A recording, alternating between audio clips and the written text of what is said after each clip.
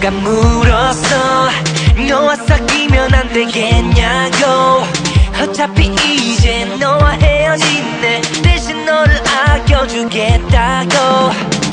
That's okay, get away. 괜찮아 뭐 우리 관계 남은 정도 없는데 미안하다 말은 그만둬. 어차피 가슴 하나 보내. 대신 좋은 남자친구가 됐죠. 아직 너 때문에 잠 못 이루는데 그렇게 말하지를 못해.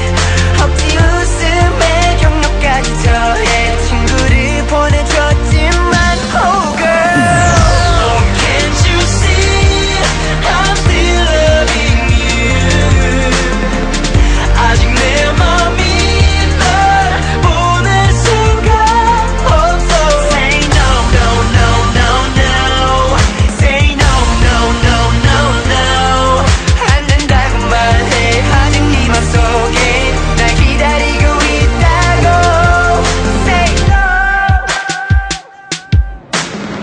술 많이 못해. 담배 연기 싫어해. 혼자 있는 거 싫어하니까 언제나 함께 써줘. 생일 기념일은 꼭꼭 챙겨줘. 난 왜 이 짓을 하고 있나 도대체 왜. 돌아서면서 후회할 거면서 억지로 멋있는 척했어.